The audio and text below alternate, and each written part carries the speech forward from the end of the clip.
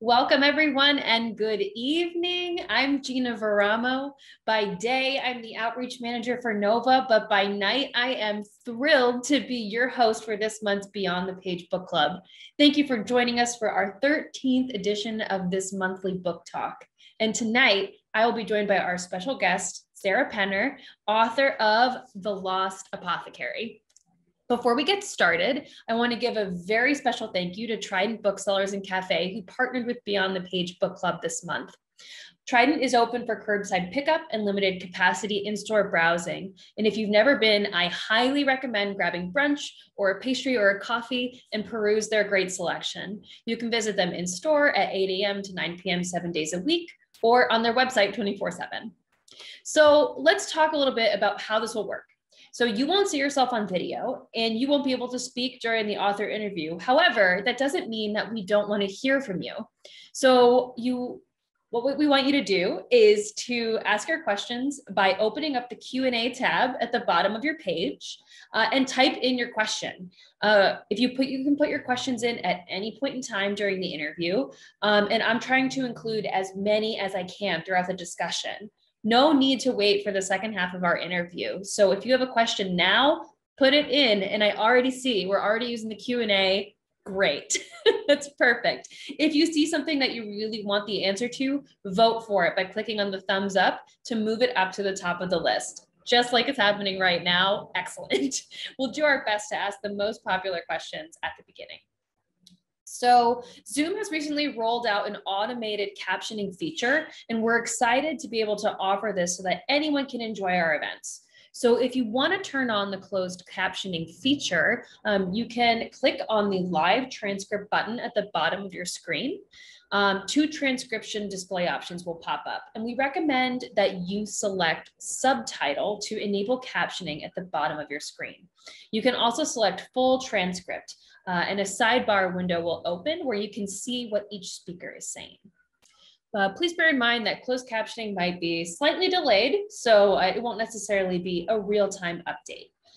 So now it's my pleasure to introduce Sarah Penner. Sarah Penner is the New York Times and internationally best-selling author of The Lost Apothecary, which will be translated into more than 30 languages worldwide. A graduate of University of Kansas, Sarah spent 13 years in corporate finance and now writes full-time. She and her husband live in St. Petersburg, Florida, and to learn more, you can visit her website, sarahpenner.com. And Sarah's going to start us off this evening with an excerpt from her novel. So please, Sarah, get us started. Yes, thank you so much, Gina. And before I read the first couple of pages from the book, I want to start by thanking you, of course, for hosting tonight, to Trident Bookstore, to everyone who's working behind the scenes with Beyond the Page, and everyone, of course, who's tuning in. I think that there's a lot of you from what I'm seeing. I do a lot of book clubs, but this is definitely one of the better crowds. So thank you so much for tuning in. And I know a lot of us have Zoom fatigue, but I really appreciate everyone taking the time to pop in tonight. And like Gina said, please ask your questions. There's nothing I haven't been asked at this point. And if I don't want to answer it, I'll just tell you I don't want to answer it. So definitely don't be shy. So I figure that most of you have read the book, but there are probably a few on the call that haven't read the book. And every so often I get asked to do a short reading. And so for this event, I am going to just read about 2 minutes. And if you've got The Lost Apothecary next to you, definitely feel free to, Gina's got her copy. Definitely feel free to read along. And some people don't like to read along. They just want to hear the author, and that's perfectly fine. So I'm just going to read 5 paragraphs. And this chapter was really important just to give you a brief insight from the author's perspective. The first few pages, you're trying to set the scene for the whole story. And that's exactly what I meant to accomplish in chapter 1. It is Nella's point of view. So she, of course, is the apothecary, and her story is the crux of the entire book. And it takes place in 1791, and it brings the reader right into her hidden, sinister apothecary shop. So the whole chapter is meant to feel sort of sinister and spooky. So I'm going to read just about a page, page and a half. So let's get started. All right, so this is Nella, as I said, and this takes place February 3rd, 1791. She would come at daybreak, the woman whose letter I held in my hands, the woman whose name I did not yet know. I knew neither her age nor where she lived. I did not know her rank in society, nor the dark things of which she dreamed when night fell. She could be a victim or a transgressor, a new wife or a vengeful widow, a nursemaid or a courtesan. But despite all that I did not know, I understood this. The woman knew exactly who she wanted dead. I lifted the blush-colored paper, illuminated by the dying flame of a single rush wick candle.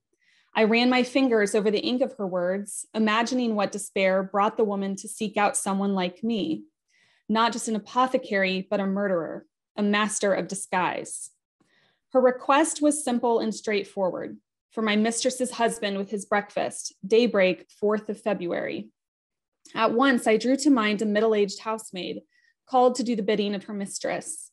And with an instinct perfected over the last 2 decades, I knew immediately the remedy most suited to this request, a chicken egg laced with nux vomica. The preparation would take mere minutes. The poison was within reach. But for a reason yet unknown to me, something about the letter left me unsettled. It was not the subtle woodsy odor of the parchment or the way the lower left corner curled forward slightly as though once damp with tears. Instead, the disquiet brewed inside of me, an intuitive understanding that something must be avoided. But what unwritten warning could reside on a single sheet of parchment shrouded beneath pen strokes? None at all, I assured myself. This letter was no omen. My troubling thoughts were merely the result of my fatigue, the hour was late, and the persistent discomfort in my joints. I drew my attention to my calfskin register on the table in front of me. My precious register was a record of life and death, an inventory of the many women who sought potions from here, the darkest of apothecary shops. What a great introduction to Nella and the story. I love it. And just to start us off with our first question that I'm sure a lot of folks are thinking about right now. When I heard that this book was about women dispensing poisons to get revenge on men that wronged them, I immediately was like, yes, sign me up. I was in. And maybe my reaction in itself is the answer to this question, but what inspired you to write this novel and tell this story? Yes. So the inspiration for this story is hands down the most common question that I get. And I'm glad that this is the first question you're asking because someone I'm sure has already asked it in the Q&A. They have, yeah. So when I think about like the generation or the genesis of this idea, it was several years ago, and I've always loved the idea of an apothecary. So when I think of just the word apothecary in itself, it's very enchanting and alluring, and it kind of has witchy vibes. And you imagine just like this woman kind of in this truly like exactly as described in my book, this back alleyway in a hidden room, blending tinctures and potions and remedies. And the interesting thing is at the time when I was thinking about writing a story about an apothecary, I asked myself, okay, what other historical fiction or just even contemporary fiction could I go read at the bookstore about an apothecary? And I realized there really are not many stories or novels that exist about apothecaries. And so I realized that we have this really enchanting, alluring premise, but nothing on the market about it today. And that is like the sweet spot where all authors want to be, is a really hooky premise, but it hasn't yet been written. And so I knew I wanted the apothecary to be sinister, not necessarily evil. She's not a villain, but I knew I wanted there to be something dark about her. And that took me down the route of poison. I also wanted to write a book that had a bit of a feminist angle. So I knew early on that she would be a helper of women. And then of course, those two things, if you kind of blend them together, you're helping women, but you're selling poisons. Where does that leave us? Right. That tells us that these women probably want poison to off the men in their lives. So it really kind of happened organically, but I would say that the apothecary herself was the very first seed of an idea that I had. I've always had a little bit of interest in gardening and teas and essential oils, certainly not as much as some people, but a little bit. And so I was able to do so much fun research, and I'm sure we'll talk about research later, but it was just kind of a natural interest of mine anyways. So it was just the perfect story for me to tell. Yeah. And, speaking about that feminist angle a little bit, really loved and identified with Nella's commitment to helping other women feel seen and feel heard. And especially this one point in the book really stood out to me where she says, "It's a promise I made to my mother to preserve the existence of these women whose names will otherwise be erased from history. This register preserves them, their names, their memories, and their worth." And I'm just curious of how that can translate to, what we do daily. How can we preserve the history and the voices of women in our community? Yes. So what you just asked is really one of the primary themes of the book, is giving voice to the lesser known women in history or unknown women in history. And anyone who reads a lot of historical fiction, I'm sure we have some tuning in tonight, will notice that over the last several years, the big publishers have been putting out a lot of historical fiction books about women, whether real people or fictional characters and representations. We're seeing just a lot of women in these untold stories finally coming to light. So that's great that we're seeing that trend. The Lost Apothecary is interesting in that none of the characters were real people. So I'm not necessarily giving voice to someone that existed that was buried and now I want to share the word about. But what I'm doing is through Nella, she's really kind of represents and is honoring the idea of all of the women that history has covered up. So if you think 1791, really, unless you're part of the royal family or the monarchy, you don't know many women who lived in 1791. And if you open textbooks, if you open any book, you're not going to find the names of women who lived then. And so Nella's trying to address that throughout the story. Part of it is the legacy her mother left to honor everybody, especially the women. And so Nella wants to adhere to that, but she also just recognizes that everyone has worth. And so it's interesting because through dual timeline historical fiction, and The Lost Apothecary is dual timeline. So we've got a present day narrative and a historical narrative. That's a really effective way to show the reader how things have changed and how things are different today than they used to be. And so if we look at what has changed, in 1791, Nella's customers, they resorted to poison if they wanted to change their situation or free themselves from an unhappy marriage or what have you. But the present day narrative with Caroline, she chooses to go back to school. And I don't want to give away spoilers, but she is kind of on a self journey and a self exploration. So we see how those are treated differently, but the same theme and this common idea of betrayal and lack of trust and how to honor women, that is kind of a common thread through both narratives. So that's one of my favorite things about dual timeline historical fiction is kind of exploring both sides. Yeah. And I mean, just hearing you say that as well, one of the pieces of the book that really struck me was that a lot of women turned to Nella because male doctors didn't believe them. And that's something that a lot of women, a lot of my friends, my family, they've gone to doctors, explained their pain, explained a different illness, and doctors have kind of sent them off and said, "Oh, you're fine, take an Advil, relax," things like that. So I loved that you were able to draw, a lot of those parallels that women, even though it was the 1700s, we think we've come so far, but a lot of these social things are still being experienced in both timelines. And I think you really used that narrative to, share that with everyone. Yeah, definitely. I had someone recently ask, why does Nella just help women? Why not be a helper of everybody, all, men and women? And I say what you just said about these bespectacled gentlemen, that's how they're explained in the book or described in the book, with brandy on their breaths. They are kind of looking at women and judging them in sort of an unhealthy, unproductive way. And so Nella's mother's shop existed to give women this refuge and a safe place to get help. But to your point, Gina, I think that we still struggle with this today. So yet again, another example of how some things don't necessarily change with the passage of time. Right. I want to get to some audience questions. We already have over 20 in the chat, so let's get to as many as we can. Our first question, which is the most popular one, which you might be able to guess what it is from Teresa, and she wants to know, will there be a sequel? So before I answer this, Gina, give me some guidance, because the way that I would typically answer it is a little bit, it's a little bit of a spoiler, not a big spoiler, but it mentions a character. So you tell me, like, am I free to kind of answer, or should I not? Well, you know what? Before you do that, let's take a quick poll. So we actually have a poll for the audience. So we do discuss the end of the book typically. So this will like help us gauge how vigilant we need to be with letting folks know about spoilers. So you should just see that a poll popped up on your screen if you finished the book or not.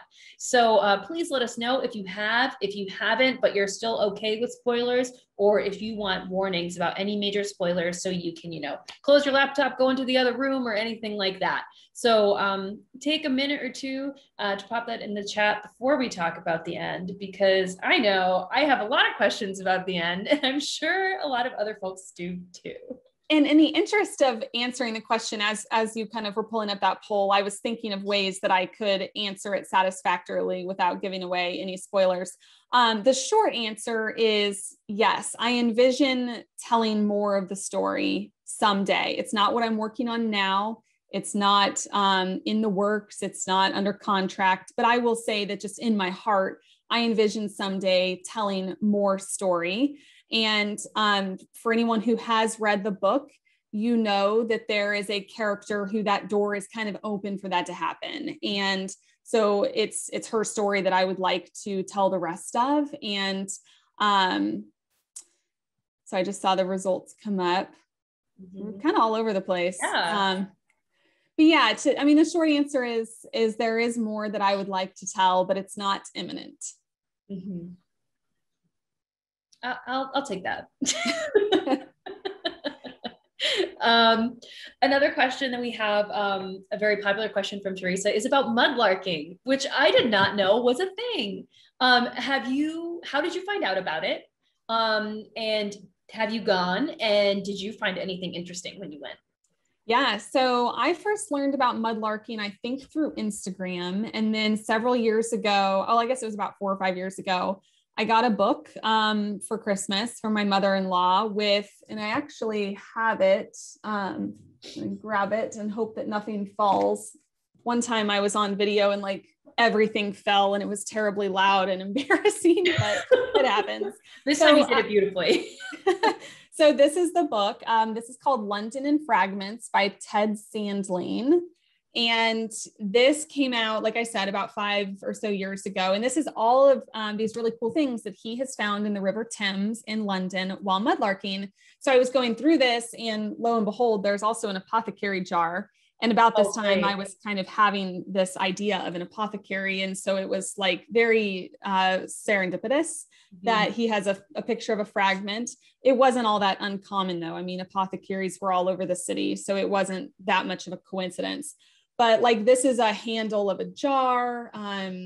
There's all kinds of, here's some clay pipes. So he's got cool photos. And when I did go mudlarking in July of 2019, to answer your other question, and I found mostly pottery, and a lot of it had blues and purples. Really, it's like not that interesting. I think a lot of people would probably consider these little pottery fragments to be just trash or garbage. But for me, I think exactly what Caroline says in the story. Who did this last belong to? What part of a plate or a bowl was this part of? And who ate off of that plate? And whose house was this in? And I think a lot of historical fiction authors say that they'll pass an old house, and to them, it's not just an old house. They're looking up in the little attic windows and wondering, has anyone ever lived there? Is there any drama or scandalous stories that took place there? And that's how I worked. So mudlarking was a great way to engage with history in a really realistic way. So in addition to the pottery, I found a portion of a clay pipe, which is very common. We learned that in the story. I found some animal bones. And then anyone who's been on my Instagram page, if you scroll to the very, very bottom, some of my first posts, I have a picture of everything I found.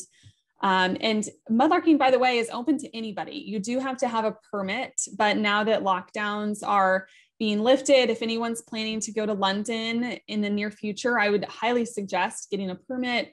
and going down to the river. It's such a fun way to spend an afternoon and really get out of the museums and the touristy areas and find something different and unique.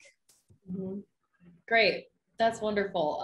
So to inspire you to go mudlarking, did you find yourself have you always been interested in history like Caroline, or, did you find that, do you feel that connection? Yeah. So one thing that I think authors probably don't share because it could get them into a lot of trouble is oftentimes their characters that they write have a fair bit in common with that author who's actually writing that. And there are a lot of things about me that are in Caroline. And one of those key character traits is everything she says about hating history in school and kind of the textbook history, but feeling more connected to the real history of real people, not battles and wars and politicians, but just middle-class people who lived their lives and had children and got married and went to normal jobs. That has always interested me. And that's why historical fiction has always been my favorite genre, is because it's a way to really go into the house and just kind of figure out how people lived and what sorts of problems they were facing. So, but in high school, for instance, I hated history. It was just all like wars and laws. And that's so dry and uninteresting to me. And I'm glad that as an adult, I have found that there's another way into learning about things that happened in the past, and that is historical fiction. Awesome. So we have a lot of questions about the end. So based off of the poll, we will talk about spoilers, but we will warn you ahead of time. So if the answers to some of these questions contain spoilers, let's just make sure we let everybody know. But a lot of people want to know, how did Eliza get rescued? Yes. So this is a spoiler. So yeah. I guess put us on mute. And then when the camera jumps back over to Gina, you know that we're on to the next question. So yes, let me just kind of back up. There's a subgenre in historical fiction known as magical realism. And The Lost Apothecary is a quintessential example of magical realism. And what magical realism means is throughout the story, the reader and the characters should be asking, is what just happened the result of magic, or what is it real? Is it reality? Did it really happen? So magical realism, that's where that comes from. So the first way that I would answer your question is there are probably a number of things that the readers and all of you listening want to know. Was that magic, and was that real? And what I always say is, as the author, if I wanted you to know, I would have explicitly stated whether it was magic or real. But the whole fun of it is leaving that little bit of doubt in there. So that said, that this kind of like, you get to interpret it how you want. But that said, absolutely, the vial was what saved Eliza. I think that there's opportunity for people to think, well, maybe it was just luck that she fell into this icy river and she happened to swim out. It's not certainly out of the realm of possibility, but in my mind, 100% magic is real in my story. And that's what saved her. And she says later that she felt the heat of it, so much so that the icy water was almost a relief to her. So that's the answer. Awesome. Yeah, I have one more question, about a couple other questions about the ending as well. So this could be a spoiler for folks as well. With Caroline's decision that the truth is important. So thinking about deciding to tell her parents what her husband did, why does she choose to keep Eliza's history to herself? And why does she throw the bottle she found mudlarking back into the river, even though it was the basis of her dissertation? Yes. So we've got two questions there. The first one is a little more of a kind of a nuanced answer, in that I love the idea of connections between characters, especially women, that really can't be articulated or defined. And when I was thinking about how Caroline would feel at the end of this huge discovery she's made, she knows she wants to write her dissertation about Nella's apothecary shop, but I love the idea of her still keeping one secret to herself. I think of that just as kind of endearing, very human. I mean, how many of us, if you think about, someone, a family member or a friend reveals this really big thing to you, but there's a piece that they just can't share. That's just so human to me that we would share like 90% and just keep a little piece in our heart. So when I was writing that scene, I just felt, and it's so hard to articulate, but I just felt like there's a little something Caroline's going to keep to herself, and it's going to be Eliza. Maybe it's a matter of respect, that the real apothecary, or the lost apothecary would forever be lost and kind of protected with Caroline. There's a lot of ways to think of it. Like I said, it's kind of nuanced. The question that's easier to answer is why she threw the vial in the river, which I have quickly learned infuriates a lot of people, and people get really fired up and defensive when I ask this question. But it never fails when I tell them why. They're all like, oh, okay, that makes so much sense. So here's why she throws the vial back in the river. So she has this vial. She's figured out that it changed and saved Eliza's life. She, of course, has been on this whirlwind self-discovery trip over the last week in London. So it has changed her life. So she has two options. She can either take the vial home with her and set it on her mantle or her nightstand, and it's going to sit there for the next 50 years and collect dust and do no one any good. Or knowing the power in this small object, she can kind of selflessly return it to the river, this body of water that goes through the entire city and will over time impact possibly hundreds of people's lives. So she can return it to the river, kind of give back to the universe what was given to her, with the knowledge that maybe it will save someone else someday. So I think of it as a really selfless decision. I just can't see, maybe it's because I'm a minimalist and I don't want my house full of little trinkets and vials, but I just think like, okay, it either collects dust or she changes someone else's life someday. And I think that second option is so much more compelling. Yeah, and it also adds to that thread of, that thread of magic that's kind of throughout the whole book as well, that we hear Eliza talking about magic at first. And then, at the end of the book, we really hear Caroline say that she's embraced magic. So I think that's a very fitting, decision for her and the path that she's taken. Yeah, and she knows she's going to go back to the apothecary shop with researchers and professionals, and she's going to have all sorts of vials at her disposal to research and study and use to support her dissertation. So it kind of, it connects to keeping Eliza as a secret. It's just, there's something she wants to give back to the universe. And I think at one point my editor even asked, like, are you sure you want to do that? And I felt very strongly about it. I didn't want her to just take it home and set it on a mantle. I think the vial, it deserves more of a future than that. Yeah, absolutely. We have a question from Marjorie, who wants to know, what authors inspire your own writing? Yes, so there are a few. I will start with Fiona Davis. I'm sure a lot of people have heard of her. We actually share the same agent, a literary agent. And the reason why I like Fiona Davis is because her style of writing is very commercial and accessible historical fiction. So if you think about like Ken Follett, he's on one side of the spectrum. If you pick up a Ken Follett book, like The Pillars of the Earth, for one, it's very long. It's like 1,000 pages long. It's very deep and dense and intense. On the other side of the spectrum, you have writers like myself or Fiona Davis, where you could be on a train, you could be in a car, you could be waiting in your kid's pickup line, and you can pick up a Fiona Davis novel. Ken Follett, maybe not. You kind of need to be sitting down with an hour of time on your hands. So I like her style. So she's one. Another author that I really like is Erin Morgenstern. She, of course, wrote The Night Circus. I like her use of magical realism. I love her use of the passive voice, which the industry tells us not to write in the passive voice, that it's a huge no-no. But I think the passive voice is really beautiful and poetic and effective. And she writes in that, in The Night Circus, and I love that. So I also like that she breaks rules. I'm a big fan of rule breaking, especially as an author. Sarah Waters, I'm a huge fan of hers. I'm actually reading Affinity right now and absolutely loving it.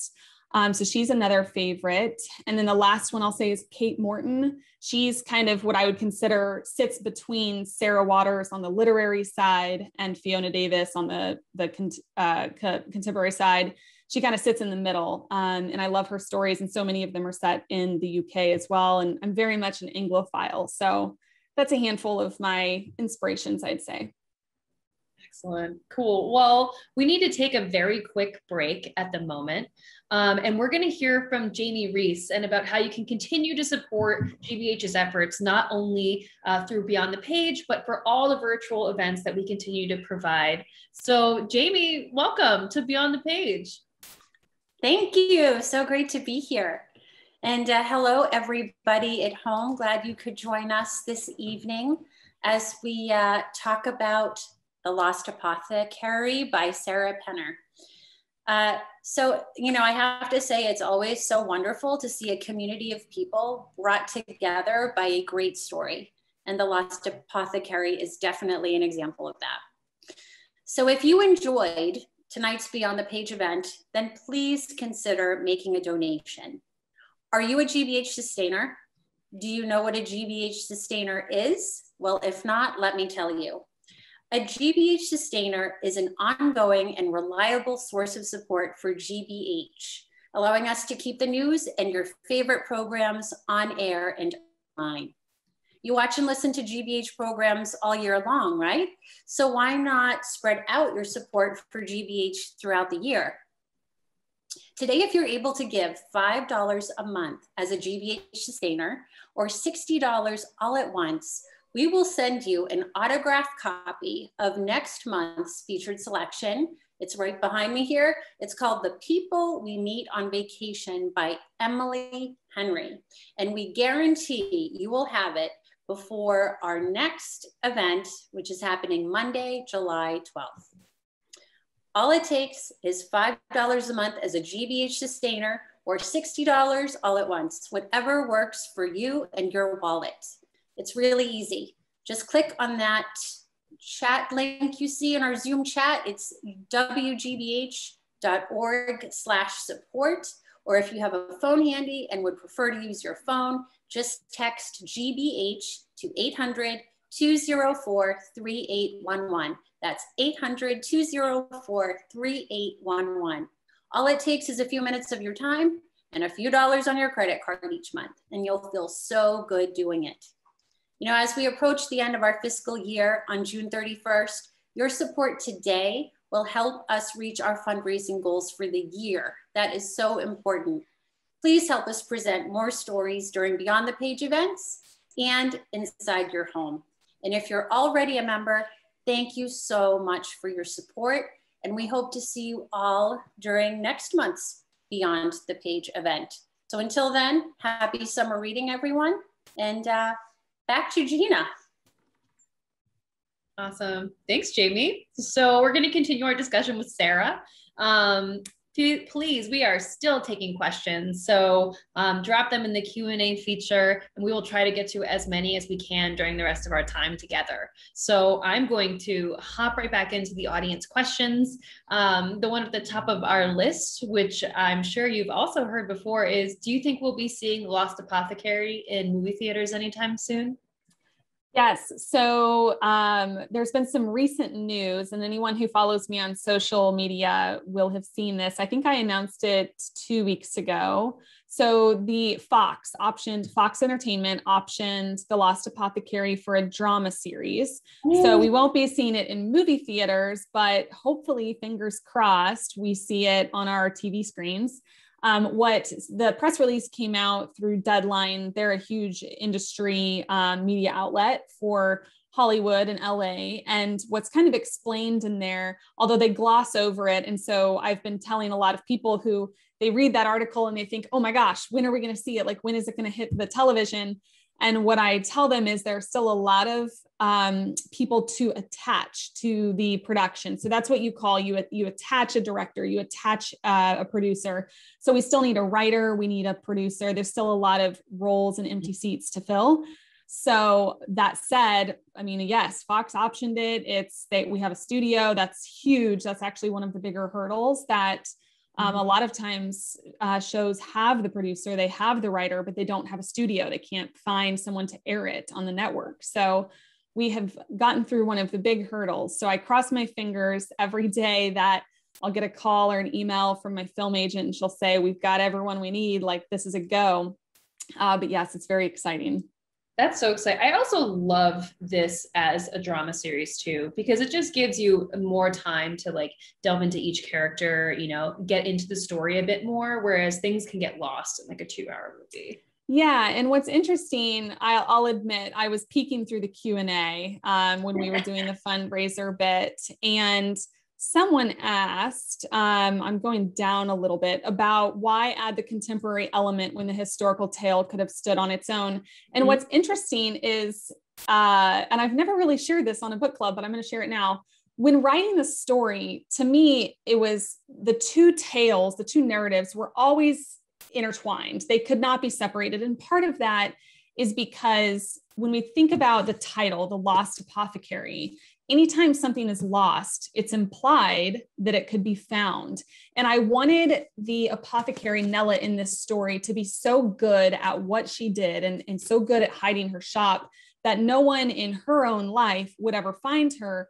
But I wanted a woman someday to find her. I wanted this to be discovered and uncovered. So writing the book, there was never a question for me that I was going to have two narratives. But every time I picture, I'm circling back now to the Fox thing.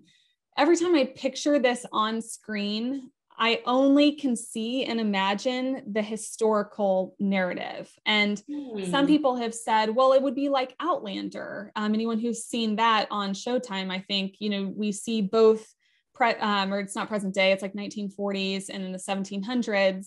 We see both, and that production team did a great job with that. But I just don't see the contemporary storyline in a TV drama series. I just picture all of these customers going into Nella's shop with their scandalous stories and these men that they want dead. And I would honestly be okay if Hollywood adapted it in that way and they just went with the historical narrative. But when I think about the book itself, I'm glad that I did the contemporary storyline, and I felt like it was important to complete and wrap up her story and her expertise.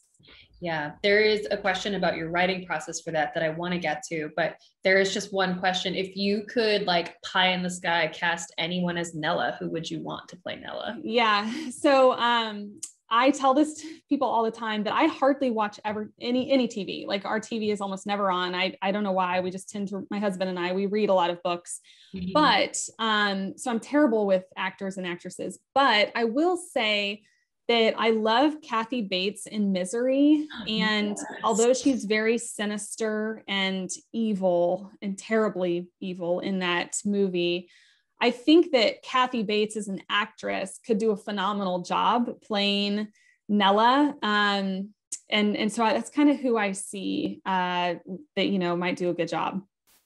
That's great, because she can also be so warm too. Exactly. And that's why she's so evil in Misery, is that she is so warm on the surface.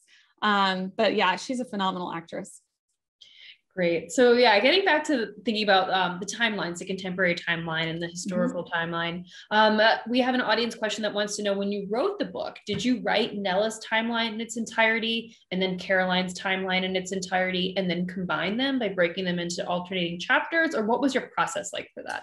Yeah, so this is always interesting, particularly if we have any budding writers in the group or anyone who just kind of is interested in the behind the scenes process for an author. So typically an author does a first draft and it's ugly, and you're really just trying to get the key pillars of the story down. And so my first draft for The Lost Apothecary, I wrote Nella first and I completed as much of her story as I could. And it was, again, a very rough draft.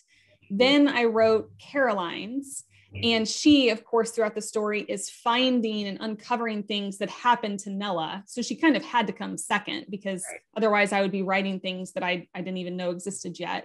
And then the third and final character was Eliza. And she kind of came about in an interesting way. When I first started envisioning this story, Eliza was a side character, but not a point of view character.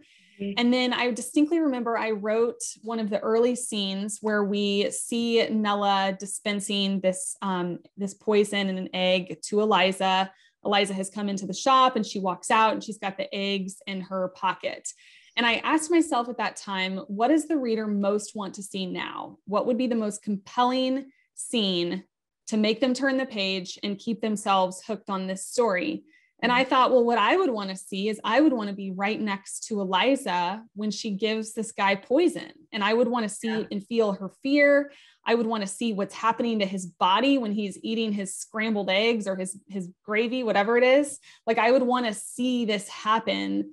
And I don't want this to be Eliza telling Nella later. I don't want it to be a flashback. I want this to be real time through Eliza's point of view. And that was how Eliza came to life in the story.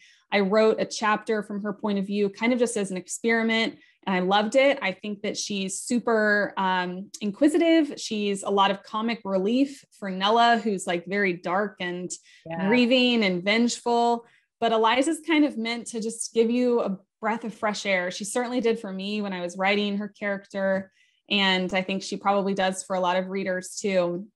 But so that's a little bit about, I wrote each character, I drafted each character on her own. Then once you are revising a book, you're kind of untangling everything and re-threading it back together.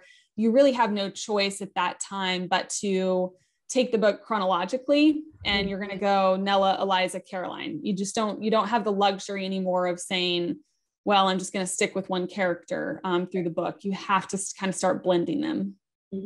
Yeah, I agree. Eliza was a great, I don't want to say a palate cleanser, but, she got like, it was a nice breath of fresh air, just like you said, between Caroline and Nella. It really helped blend the three of them together. Yeah, I actually like that palate cleanser. I might start using that because that is kind of what she's like.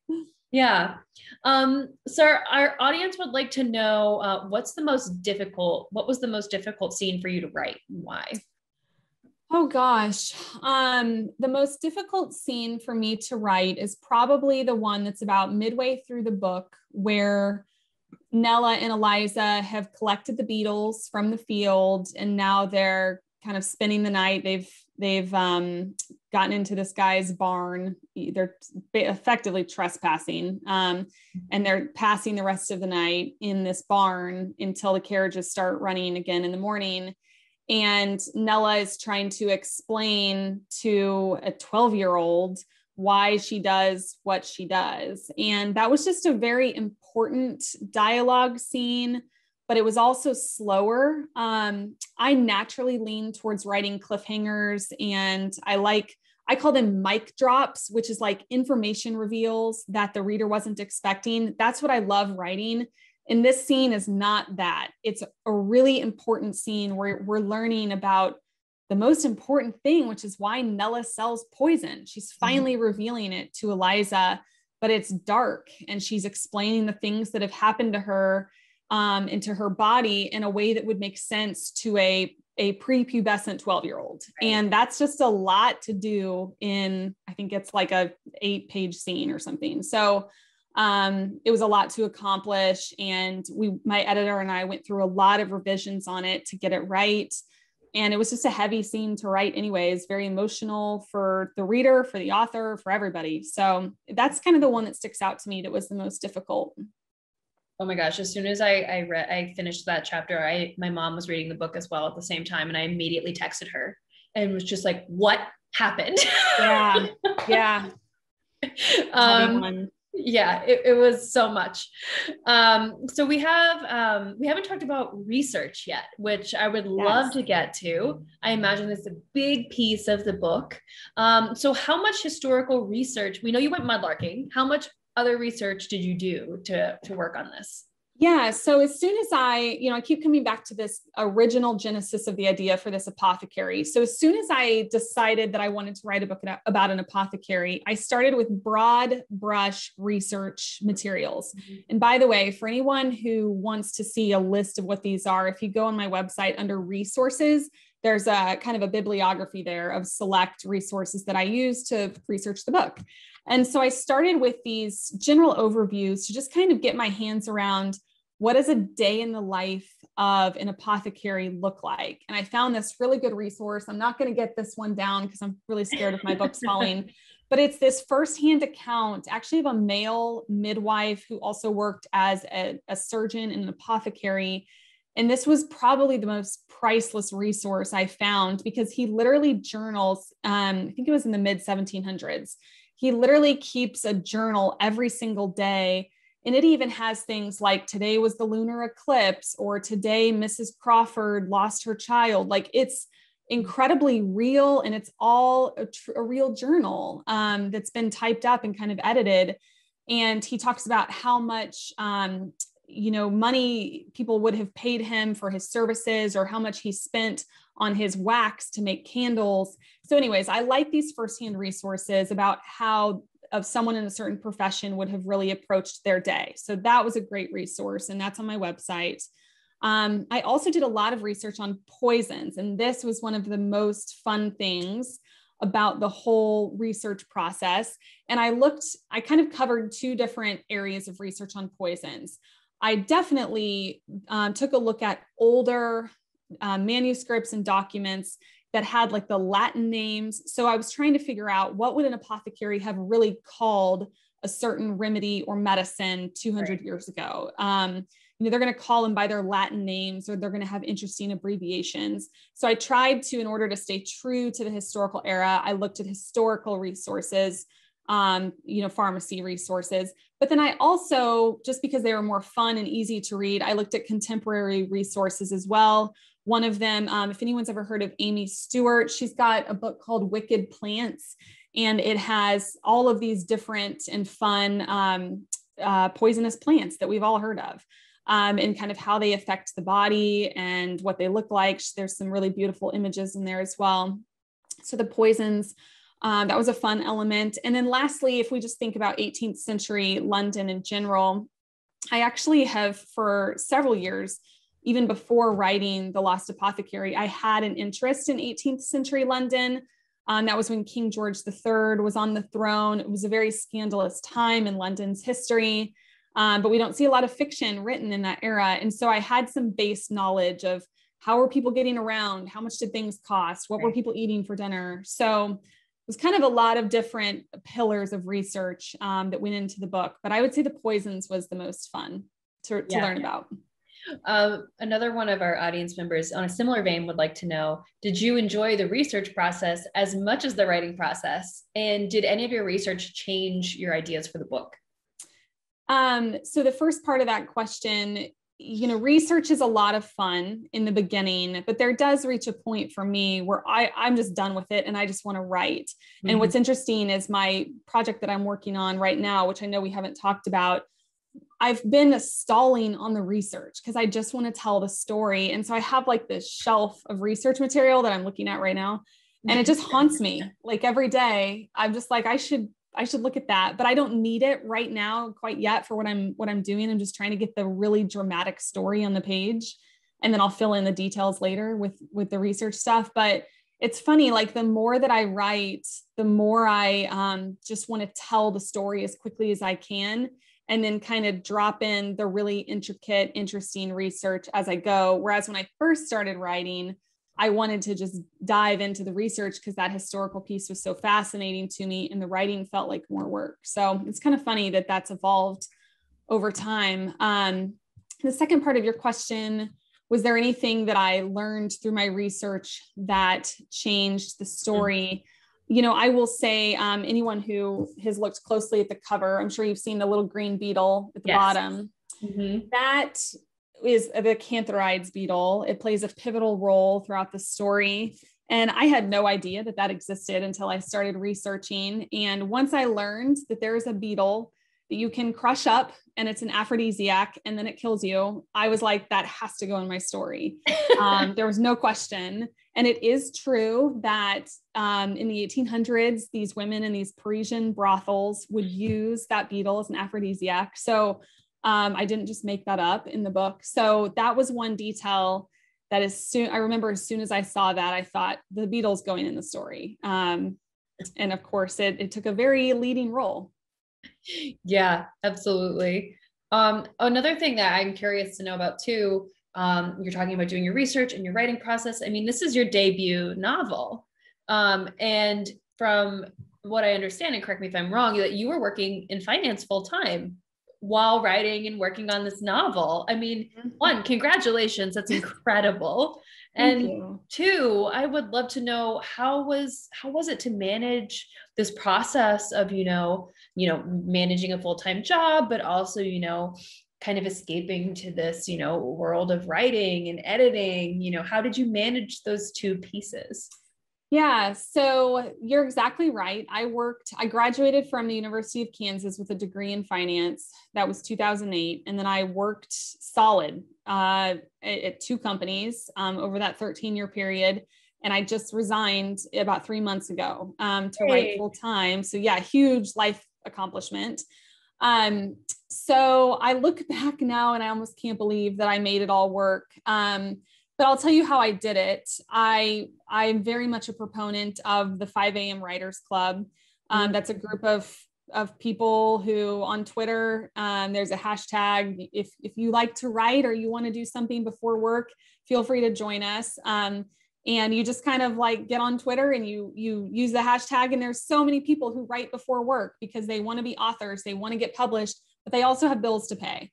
And so there's a lot of people who believe in the morning writing, and not to keep like sending people to my website, but I have a little article on there as well about balancing a day job with a daydream that I did for my alumni association.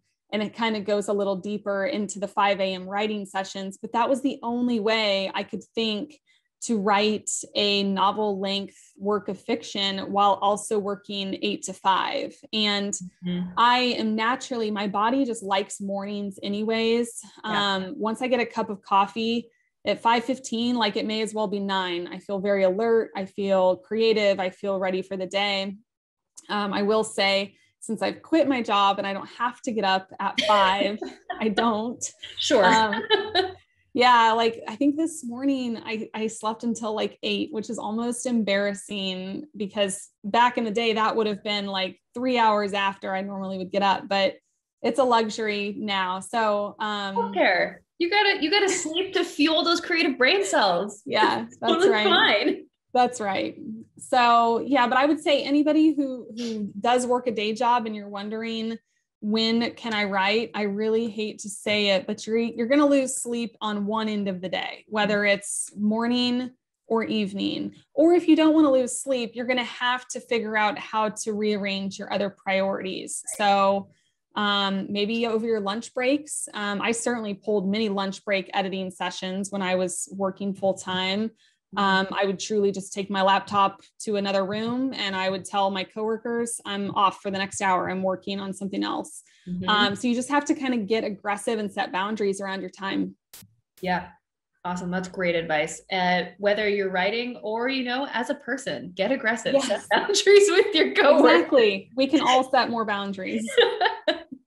Exactly. We have a couple very plot-based questions that I'd love to do like a lightning round for. Yes. If that sounds good to you. Let's do it. Cool. All right. Here is a potential spoiler, everyone. So if you don't want to hear the answer to this question, mute our microphones or mute yourselves so you can't hear this. The question is, can you tell us if Eliza killed her husband, and is she using the bookstore as a front for her own apothecary? So since we've given the spoiler alert, the earlier question about the sequel and whether there would be one of those, I envision writing the rest of Eliza's story. She would be the sequel character, and the story would open with Tom Pepper's death and kind of the mystery behind it. So I'm not going to answer the question you just asked because that will be answered someday. Oh, we all thought that, right? So, coincidence? I don't know. Other rapid fire question. How did Nella live beyond when she thought she would die? So there's a couple ways to look at it. The first one is we see that Eliza hands her a vial, or we think we see that Eliza hands her a vial. You as the reader get to decide, was that really Eliza? Was that a ghost of Eliza? Is Nella's reference at the very end of the book her really, or a ghost? Because it just says that she counsels Eliza. It's one of the many purposely vague things in the story. Awesome. So just so folks know watching, and we're going through this lightning round, we're going to go a little bit late, maybe to around 8:15, because there are still so many questions to answer and we want to answer as many as you can. So if you still have some questions, you can pop a few in, but let's continue lightning round. What was Nella's actual illness source physically? Yes. So it wasn't named at the time, which is why I couldn't explicitly state it. But as I wrote, I very much was writing symptoms of rheumatoid arthritis. And then at the end, it goes into her lungs, which is why she starts coughing up blood, etc. There are a couple of small clues. So early in the story, she mentions that the pain goes from one of her elbows or shoulders to the other one, like with seemingly no explanation, which is very classic RA. And one of the reasons why I signed with my agent, this is one of very many, but on our very first call, she didn't even have to ask. She knew that that's what Nella's disease was. And I thought that that was such an indication of really close reading and close interpretation, that she was able to hone in on that, because I really never desired, to even explicitly state what it was, but in my mind, I knew. Yeah. Awesome. What's your next book about? Yeah. So my next book, I can't share a lot about. It hasn't been announced. But what I can say is there are so many things that people have loved about The Lost Apothecary that they will like in my next book. So a few of those things. I mentioned I love writing cliffhangers and plot twists. My next book is full of them. It's also set in an atmospheric historical setting. And it's full of brave, rebellious women who are not well behaved. And then lastly, we talked a little bit earlier about magical realism, and there are different forms of magical realism. So in The Lost Apothecary, it's actually magic, but there are other ways to make the reader ask if something is real or not real. And there's an entirely different element of that question in my next book. Awesome. What's the best piece of writing advice you've received and still use? Yeah, the best piece of writing advice is, and it kind of sounds cliche, but you have to turn off your inner critic. And I do this every day. And if people think that now that The Lost Apothecary has been a success, that I somehow know what I'm doing and I feel confident in my writing and I approach the page every day, just like really gung-ho and convinced that I'm writing a great story, that could not be further from the truth. I really sit down and agonize a lot of the time about, is what I'm telling now even any good? Is this paragraph any good? It never goes away. And very well-known authors have said that.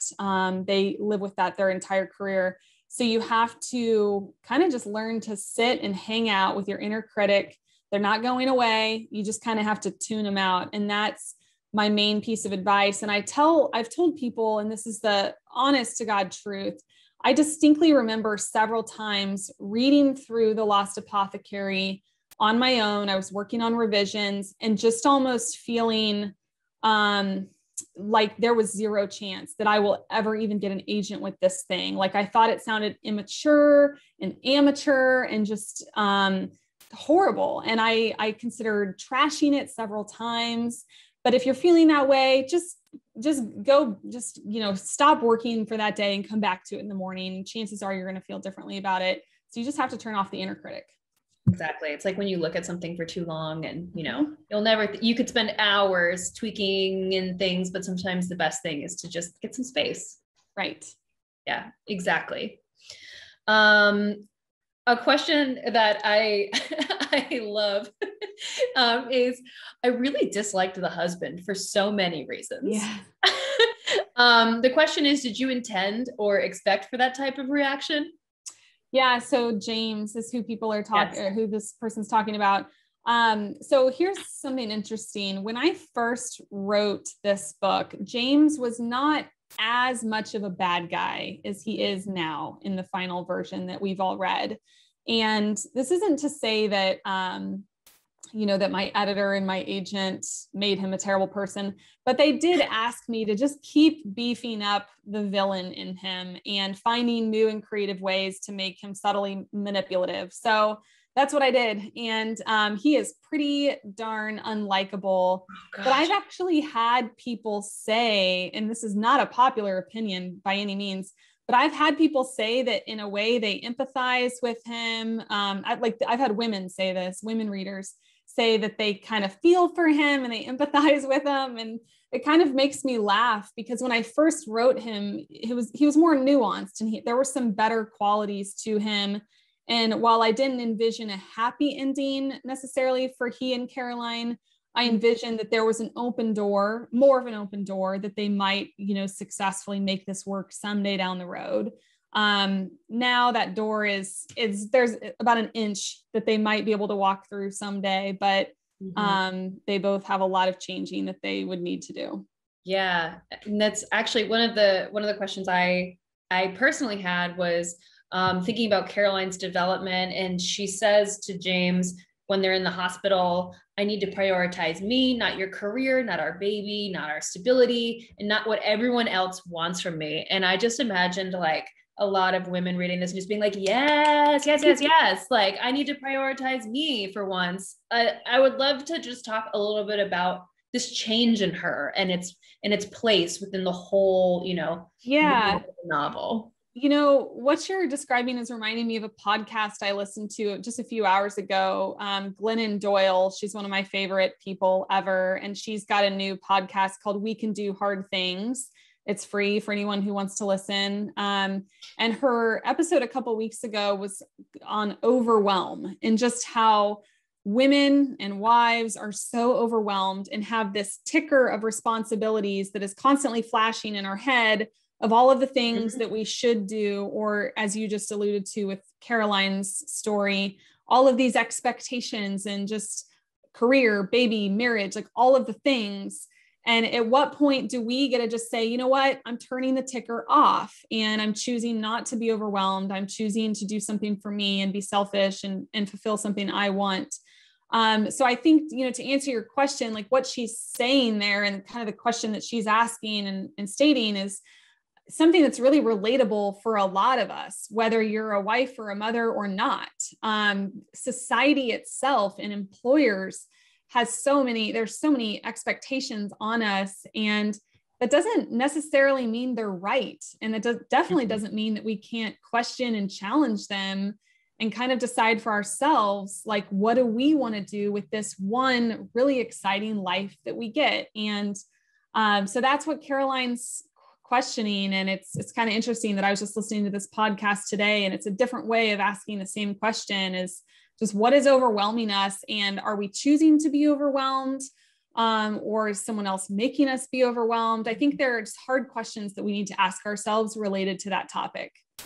Yeah. And this felt particularly relatable as well, as we're in our pandemic quarantine world, and we're seeing a lot of news stories coming out now about how even though both parties are at home, women are still bearing a lot of the brunt of housework, of childcare, while still managing to work remotely. And, thinking about women reentering the workforce, how it's impacting our salaries, things like that. So it felt especially relevant with the time we're in as well. Yes. Yeah, exactly.